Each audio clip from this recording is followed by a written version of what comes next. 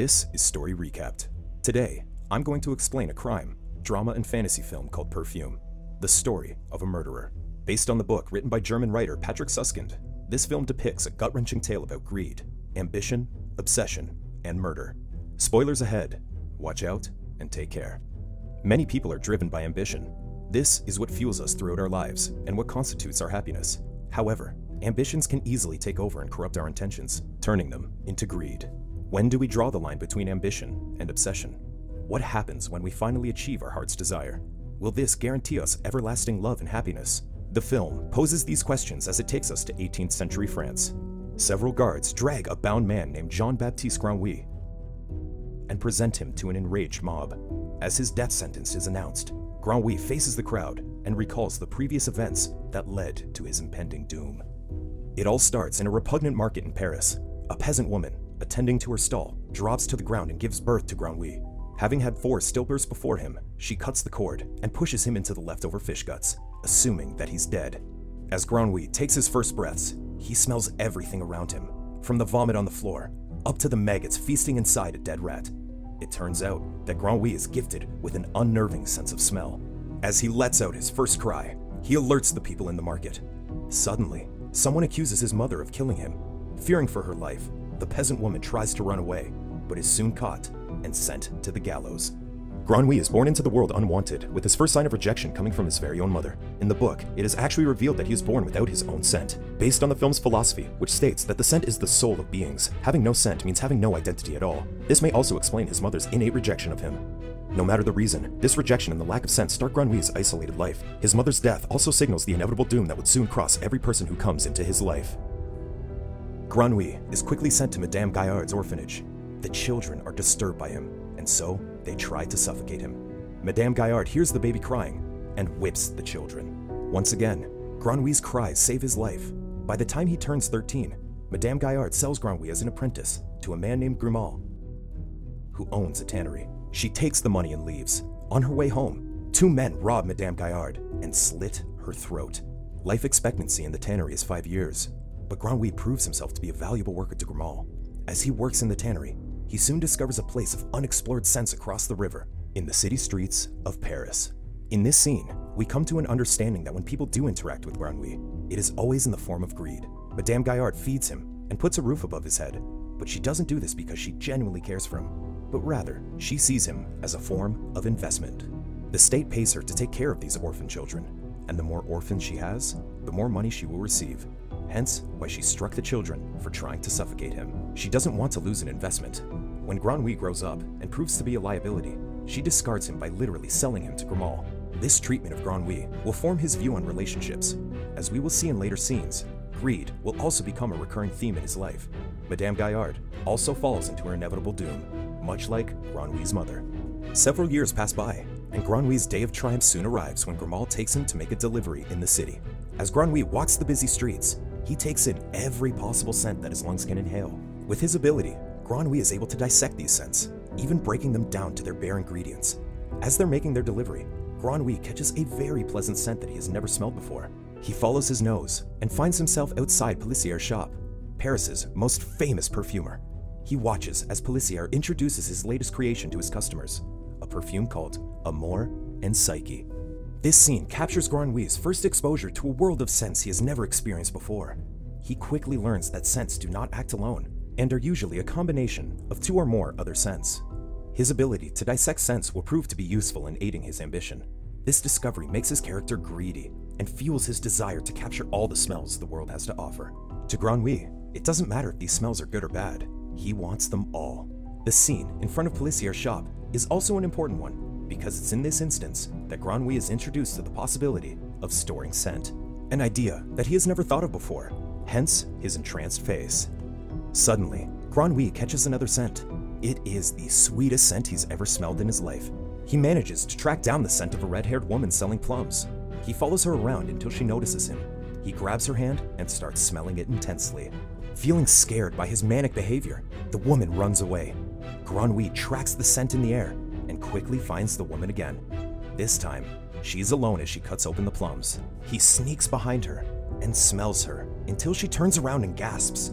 Granouille clasps her mouth just in time before anyone hears them.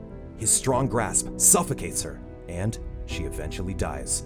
Granwy tears open her clothes as he scoops out her scent to inhale them. Unfortunately, as her body decomposes, the scent starts to disappear. Granwy's heart breaks as soon as he realizes this. This is one of the most important scenes in the film. The woman's death makes him realize that scents have a temporary shelf life. When the person bearing that scent dies, so does the scent. Granwy feels devastated when he finds out that he cannot bottle the woman's scent, just like the perfumes he smelt a while ago in Pellicier's shop. This encounter fuels Granwy's lifelong ambition to preserve the scent. Meanwhile, once celebrated Italian perfumer Giuseppe Baldini sits in his empty shop. His assistant, Chenier, offers him a sample of Amore & Psyche to help Baldini in his current commission. Baldini acts offended and retreats to his study to work. In truth, Baldini has already purchased a sample and has been trying for days to figure out the formula. He did countless tests and was able to identify the first two ingredients, lime oil and orange blossom. But no matter how much he tried, he couldn't figure out the third one. Later that night, Baldini opens his door to Granwy, who has arrived with his order of goat skins. Baldini takes Granwy to his laboratory, where he keeps all his ingredients and creates his perfumes. Granwy then makes a bold move by declaring that he has the best nose in Paris, and even dares to recreate the Amore & Psyche perfume for him. Wanting to teach Granwy a lesson in humility, Baldini agrees to entertain him. Baldini watches in awe as Granwy confidently mixes a number of essential oils, enough to fill a tiny flask. When he tests the sample, he turns to Granwy and declares that it is a perfect replica of Pellicier's perfume. Granwy claims that he can make the perfume better and mixes in a couple more ingredients. Baldini's pride is hurt and he orders the young man to leave. Granwy begs the perfumer to teach him how to preserve smell. Baldini tells him that he'll think about it. Now that he's alone, Baldini takes a sniff of Granwy's perfume and is instantly transported into his own kind of heaven. Granwy's perfume is perfect beyond words. In this scene, we see the parallels between Granwy and Baldini's characters. They're both passionate about the world of scents, are very ambitious, and have huge egos. However, there's also a huge contrast to their characters. Granwy is without a doubt extremely talented, but he has no knowledge of the technicalities of manipulating, storing, and creating original scents. For Baldini, whatever he lacks in talent, he makes up with his years of experience and hard work. But no matter what he doesn't have the same ingenuity as someone like Granwy. This comparison will help us set the first impression on their relationship in the upcoming scenes. The very next day, Baldini heads over to the tannery and offers Grimal 50 francs for Granwy. Grimal, who thinks the old man has gone over his head, laughs as he accepts the money. Unfortunately for Grimal, his fortune doesn't last long. Later that night, he gets drunk and hits his head, falling into a nearby river and ending his miserable life. On the other hand, Granwy starts out as Baldini's apprentice. He creates a perfume for Baldini that quickly outsells his rivals and shoots him to stardom, even surpassing his former glory. In turn, Baldini teaches Granwy about the perfumer's craft. Just like a musical chord, a perfume chord contains 4 essences, or notes, which are carefully selected for their harmonic affinity. Each perfume contains 3 chords: the head, the heart, and the base, necessitating 12 notes in all. The head chord is the perfume's first impression, and usually lasts only a few minutes. The heart chord is the theme of the perfume, and can last for several hours. Finally, the base chord is the tail of the perfume that can last up to several days. Baldini adds that to create a truly original perfume, one has to add a 13th essence, or note, that will dominate all the others. Granwy strikes a deal with the perfumer. If he teaches him how to preserve all scents, then Granwy will make him the best perfumer in the world. The ambitious perfumer agrees to his deal. Here, we see the recurring theme of greed in Granwy's relationships. Much like Madame Gaillard, Grimal disposed of him when he learned that he could profit off of his existence. And just like Madame Gaillard, Grimal is quickly sent to his death just as soon as Granwy leaves his life. Despite being free from a laborious life, Granwy is just transferred to another greedy master in the form of Baldini. Baldini is no fool, and he knows that Granwy is worth much more than what he paid for. He has no second thoughts of taking advantage of Granwy as much as he can. The fact that Granwy has no interest in money only adds to his greedy and exploitive nature. On the other hand, Granwy doesn't care much for anything other than his sole ambition: learn how to preserve the scent. When Baldini teaches him the 3 chords that make up perfume, this creates the perfect vessel to carry out his future plans. What Baldini doesn't know, however, is that Granwy has a different essence in mind. The following day, Baldini teaches Granwy how to extract an essence by boiling 10,000 roses at the right temperature until its oil condenses and drops into a tiny flask. He also tells Granwy about a town called Grasse, the land of perfumers. No one can call himself a true perfumer until he has proved himself in Grasse. This story frees Granwy's ambition, and so he sets out to experiment by himself. The very next morning, Baldini wakes up to a frantic Granwy in his laboratory. It turns out that Granwy had tried to extract the scents of iron, glass, and copper. He even tried boiling Baldini's cat. This horrifies Baldini and tells him that Granwy can't extract the essence of an animal, much less a human being. This revelation shocks Granwy so much that he faints and quickly falls ill. When Baldini told him that he would teach him to preserve all scents, Granui took this in the literal sense. This miscommunication creates a ripple in their relationship. Baldini doesn't understand why Granui wants to distill the scent of iron and copper, but this is only because he is limited by the ability of his own nose. We see here how important it is for Granui to fulfill his ambition. The fact that he went as far as boiling Baldini's cat proves that he doesn't see limitations when it comes to serving his purpose. This is a turning point in Granui because we can see that his ambition is slowly turning into an obsession. Baldini is devastated and does everything to help Granui recover. As Granui lays on his deathbed, he asks his master if there's any way to extract an essence besides distilling it. Baldini then tells him about the art of enfleurage, but he can only learn it in Grasse. This information revives Granui, and within a week, he is well again. He decides to travel to Grasse, but in order to do that, he needs journey papers. Baldini agrees to give the papers as long as Granui gives him no less than 100 formulas for perfumes. Granui doesn't care, and he could have given Baldini 1,000 formulas if he wanted to. Once he acquires his paper, Granui sets foot for Grasse. On the night of Granui's departure, Baldini lays on his bed with his formulas and goes to sleep with a smile on his face. Unfortunately, his house crumbles down before he sees the next sunrise, ending the life of the once celebrated perfumer Baldini. Much like those who came before him, Baldini is no exception when it comes to his greediness. He helped Granui recover because he doesn't want to lose the secret to his success. Baldini knows that he is nothing without Granui, so before he even agrees to set him free, he demands more than 100 formulas from him. Baldini's self-interest, just like Granui's ambition, knows no limit. But just like those who came before him, Baldini also suffered the same unfortunate demise. It's as if Granui's departure was a bad omen. On his way to Grasse, Granui takes a detour and explores the mountains. The clean, clear, and pure air draws him in, and he soon finds a cave that is almost deprived of scent. As he sits inside the crevice, Granui can only smell the tranquil scent of dead stone around him. No longer distracted by external scents, he can finally bask in his own existence. Granui stays in the cave for several years, and he could have stayed there even longer until the woman with the plums began to haunt him in his dreams again. This time, he finds himself behind her as he takes in her scent, but when she turns around, she acts as if she can't even see him. Granui wakes up to a horrific realization. He can smell everything around him, except for himself. He finally realizes that he has no scent of his own. All his life, he has been a nobody to everyone. Without his scent, it's as if he never existed. Granui gets out of the cave and finally makes his way to Grasse. This time, he has a new plan. He will make sure that everyone in Grasse will know his name and know that he is exceptional. From his birth until now, Granui didn't know that he had no scent of his own. This means that throughout his life, he's been a nobody to everyone. He has no identity, no existence, and when he dies, no one will remember him. This realization has a great impact on him, because for someone as greedy and ambitious as Granui, his greatest fear would be his own oblivion. This scene also highlights the greatest irony in the film, which is that a person born with an unnerving sense of smell is born without his own scent. While walking to town, Granui stops in his tracks as he smells the sweetest scent he has ever smelt in his whole life, even surpassing the scent he smelt from the woman with the plums. From almost a mile away, he can smell the intoxicating scent of the red-haired woman riding her carriage on the way to Grasse. Granui runs after the carriage and tracks down the scent to the estate of Antoine Richis. As he stalks his gardens, he quickly finds out that the scent is coming from Richis' daughter, Laura. Granui starts working at Madame Arnulfi's shop, where he learns the art of enfleurage under the strict supervision of a brute named Drouot, who also happens to be Madame Arnulfi's lover. The point of the whole process is to press the flowers into the animal fat before boiling them in a large glass container to extract their essence. Madame Arnulfi refers to it as killing the flowers in their sleep. Later that night, two workers named Lucien and Jeanne fool around in one of the barns. Lucien leaves, tired of Jeanne's teasing, and leaves her alone in the barn. As Jeanne looks for him, she comes face to face with Granui. She becomes his first test subject as he submerges her dead body into the glass container. After a few instances of almost getting caught, Granui realizes that boiling the body isn't enough to extract its scent. In the film, Laura represents Granui's literal and metaphorical 13th scent. She is one of his essence to dominate all. Just when he thought he would never smell such a sweet scent again, he comes across her. Laura becomes his primary drive to complete his collection of essences. Once he captures her scent, he will create the ultimate perfume for the world. To fulfill this ambition, Granui starts learning the art of enfleurage under Madame Arnulfi. To him, he doesn't care if she is exploiting his talents, or that her lover is a brute towards him. As long as he has complete access to the tools, that's all that matters. His mistress's words about killing the flowers in their sleep also foreshadow Granui's intentions in the next scene. With Jeanne's death, Granui crosses over from obsession to murder. At this point, there is no turning back.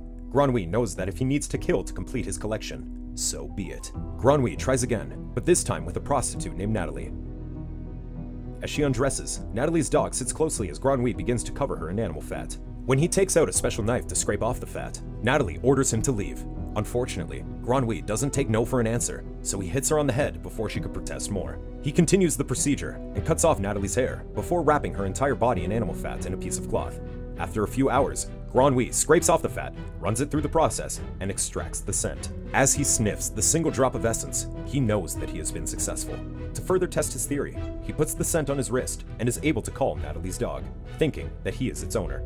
He places Natalie's essence in a bottle and places it together with 12 other empty bottles. Granui has finally learned the process of extracting the essence of a human being. In this scene, we can see just how ruthless Granui can be. He doesn't even hesitate to strike Natalie in the head, and wastes no time extracting her scent. This gives us a first impression of how Granui will treat his future victims. This success only encourages Granui to sniff out exceptional scents among the people of Grasse and add them to his collection. Meanwhile, at the Richies estate, Laura is celebrating her birthday together with their guest of honor, the Marquis de Montesquieu. Unbeknownst to them, Granui is watching them as he hides in the shadows. The Marquis gives her an expensive necklace, and Laura feels overwhelmed as she accepts the gift. To break the awkward tension, Laura's twin friends, Albine and Francoise, suggest a game of hide-and-seek. Laura feels relieved to find an escape as she runs into the garden maze. She quickly finds a place to hide, but is disturbed to find a peculiar shadow running towards her. She turns around and escapes, only to run into the Marquis. He tries to force himself on her, but they're interrupted when Granui throws a rock, destroying a lamp above them. Laura takes her cue and abandons the Marquis. Richies ends the game and is relieved to have his daughter back. Unfortunately, the same can't be said for Albine and Francoise, who are missing. The guests organize a party to look for the twins, but they are long dead, covered in animal fat, and the second and third victims to fill Granui's set of essences. As Granui revels in his success, he accidentally drops a single essence on his hand just as Drouot enters the room to berate him. Drouot gets a whiff of the essence and suddenly calms down. He then politely asks Granui to prepare the frames. Granui, realizing the power of the scent, nods his head and leaves. Here, we see a glimpse of the relationship dynamic between Richies and Laura. We learn that Laura's mother had died sometime before the film, and that this loss and grief had led Richies to overcompensate for his daughter. This makes him become overprotective and controlling of his daughter's life, and even going as far as setting up her own marriage to the Marquis without taking her feelings into consideration. On the other hand, we can see that Laura is still very much like a child who's trying to gain her own independence. She clearly doesn't appreciate the puppet game her father is playing. On to the next vital scene. We are first introduced to the potent power of Granui's crafted essence. Since the beginning of the film up to this point, the story has generally stayed on realistic terms. Although Granui has an unnerving sense of smell, a person having a good nose is still possible in the real world. However, having a scent that can alter a person's state of mind is impossible and bordering on ridiculous. But in this film, it's very much part of the lore, and this particular scene hints at a bigger fantastical element to the film later on. The next morning, the townspeople find the twins' bodies floating in a river just outside of Grasse. The council immediately calls for a meeting and Richies suggests a curfew until the killer is caught. The council doesn't hear his plea, fearing the town might go bankrupt. This is good news for Granui, who in the next several weeks abducts and kills 3 more women. The council finally gives in to the curfew, but this doesn't stop him from taking his 4th and 5th victims. The council calls for a meeting again, and Richies speculates that in order to capture the killer, they must know what the killer wants. He points out that all the women he abducted were of exceptional beauty, and they had their virginities intact. It's almost as if he was collecting them. The council dismisses his theories, and Granui continues on with his plans. The killing turns the town of Grasse into a state of fear and paranoia. The townspeople board up their houses and turn on anyone who they think might be the killer. When Granui takes his 12th victim, the bishop holds a mass to try and excommunicate the killer whom they think is a demon. Just as he finishes his sermon, a messenger arrives and announces that they have captured the killer. A man in Grenoble has just confessed to the crimes. Meanwhile, the real killer, Granui, sits in his workshop, mixing the 12 essences that he has collected and awaiting his 13th essence, the final scent to dominate all. Granui is now on a murder spree, having killed 12 women in all. This is the fruit of his isolated and greedy upbringing. All his life, Granui has been used by greedy people around him and discarded when he was no longer of use. To him, this is how relationships work, because that's how he has always been treated by Madame Gaillard, Grimaud, Baldini, Madame Arnulfi, and Drouot. And so, this is how he treats the women. Granui is greedy in the sense that he abducts and kills these women because he wants something from them, which is their scent. Once he has captured that, they are no longer of use to him, so he discards them, just like how he dumped the twins in the river as if they were trash. Worst of all, Granui shows no remorse because no other person has taught him about love, sympathy, much less knowing the difference between right and wrong. In the end, his ambition has turned him into a cold and ruthless killer, and he doesn't even know it. Despite the news, Richies isn't convinced. The supposed killer confessed to ravaging his victims, but the women in Grasse were not violated. Feeling paranoid, Richies scolds Laura for attending a festival while the killer is still on the loose. Laura runs away, almost falling into Granui's hands, But she changes her mind just in time and finds her father. Later that night, Rashis wakes up from a nightmare and runs into his daughter's bedroom, only to find her bedroom window open, despite closing it the night before. At the crack of dawn, Rashis packs their things and heads north, hoping to outwit the killer. He takes Laura out of the carriage, and the two ride on horseback towards a different route from their entourage. When Granwy wakes up, he panics as he realizes that Laura's scent is getting weaker. He packs his things and runs after them. Despite Rashis' efforts, nothing can fool Granwy's nose, and so he takes the road, heading south. Meanwhile, Drouot searches for Granwy and discovers the hair and clothing of the victims buried in one of the workshops. We understand that just like any father, Rashis knows that the killer is still out there, so he stays true to his protective instincts to make sure his daughter is safe. With his wife gone, Laura is the only thing he has worth living for, and if he loses her as well, he'll never be able to forgive himself. Unfortunately, his love isn't enough to keep her safe. In this scene, we can truly see the extent of Granwy's sense of smell. The fact that he can detect the fading smell of a scent that is miles away adds to the ridiculous and fantastical element of the film. Meanwhile, Rashis and Laura arrive at a remote seaside inn and buy out all the rooms for one night. At dinner, Rashis finally explains his frantic behavior. He tells Laura that he's written to the Marquis, accepting his marriage proposal on her behalf, and by tomorrow morning, they will be riding a boat to stay at a monastery until her wedding. Laura is enraged and walks out of the room in protest. Unbeknownst to them, Granwy has tracked them down to the inn. He sneaks into the stables and prepares the animal fat on the cloth. He then sneaks through the innkeeper's room, past the dog, and grabs the key from Rashis' room. As Granwy enters Laura's bedroom, he prepares himself to knock her out until she turns around and looks up at him. He hesitates for a moment, but he knows that he must complete his collection.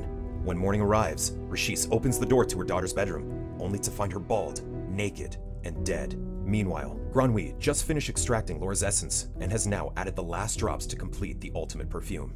Suddenly, a group of soldiers surround him and arrest him, finally putting an end to his crimes. Rashis ultimately fails in protecting his daughter because he doesn't have the knowledge of what he is up against.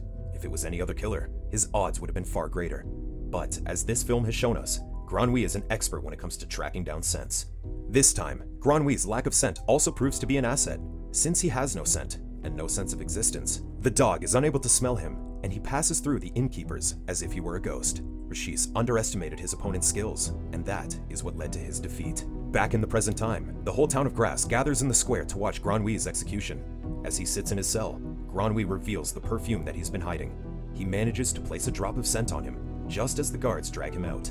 Meanwhile, the whole town is waiting for his arrival when a carriage gallops to the scaffold. Instead of being bound and chained, Granwy walks out in a fancy blue uniform. He had placed a few dabs of the perfume on himself, using a handkerchief, and now every person who gets a whiff of the scent is suddenly placed in a state of bliss. He walks to the scaffold with his scent so powerful and intoxicating that the executioner declares him innocent on the spot. Realizing the power of the perfume, Granwy waves around the handkerchief he used earlier and lets the wind spread the scent around. The whole town of Grasse slowly slips into a state of euphoria and bows down to Granwy, declaring him as an angel from heaven. People are screaming, crying, and declaring their love for him. Granwy lets his handkerchief go, and then, in the wildest turn of events, the whole town undresses before him and starts making love with the nearest person to them. If we weren't paying attention to the fantastical elements of the film, this scene would come up as a big surprise. But contrary to popular belief, this scene actually makes sense. Granwy's perfume is so powerful that it's able to transform a bloodthirsty crowd into a massive lovemaking festival. It's already been established that anyone who gets even a tiny whiff of Granwy's essence is swayed into a state of love and euphoria.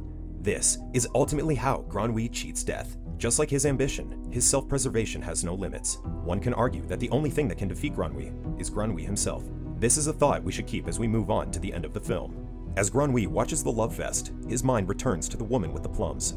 In his dreams, the woman is alive and kisses him, and they start to make love. A tear drops from Granwy's eye, for he knows that in reality, she is already dead. Rashis cries out as he approaches Granwy, stating that he will not fall for his act. But as soon as he steps into the scaffold, he gets a strong whiff of Granwy's scent and falls down to his knees to beg for his forgiveness.